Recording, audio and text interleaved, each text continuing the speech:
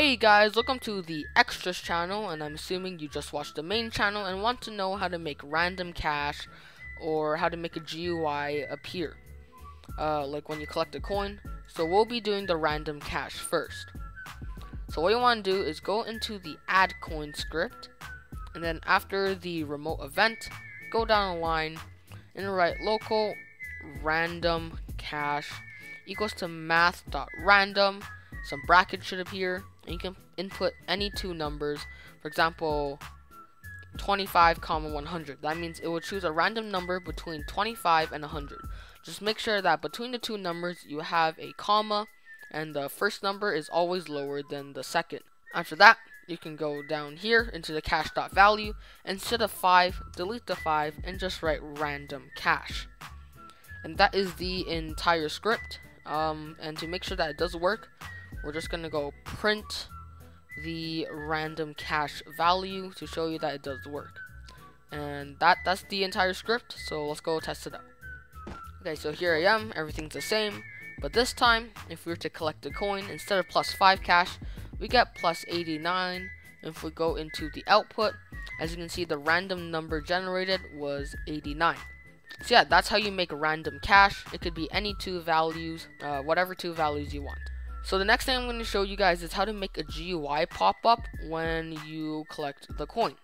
So first we need the actual GUI. So go to Starter GUI, click the plus, enter in a Screen GUI. Under the Screen GUI, click the plus, enter in a text label, and you can just rename it to Show Amount, or it doesn't really matter. And then you want to put the GUI where you want the coin to show up. So I'm just going to put it like right there.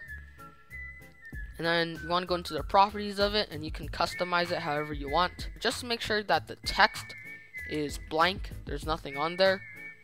And then, but for now, we're just going to put like some random stuff so we can actually see the text.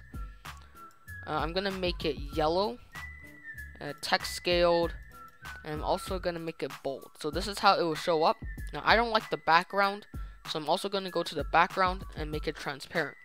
So this is how the money will show up, and once you like how it will show up, you can just delete the text. After that, what you want to do is take the add coin script and just drag it under the show amount or like their text label. Open up the script and add one more variable, which is local text label equals to script.parent. And then what you want to do is after the plus random cash, go down the line and write text label dot text equals to, put quotation marks, plus space, $sign. Outside the quotation marks, put dot dot, and then you can put random cash. And after that, you can go down the line, or you can also delete this because we already know that it works.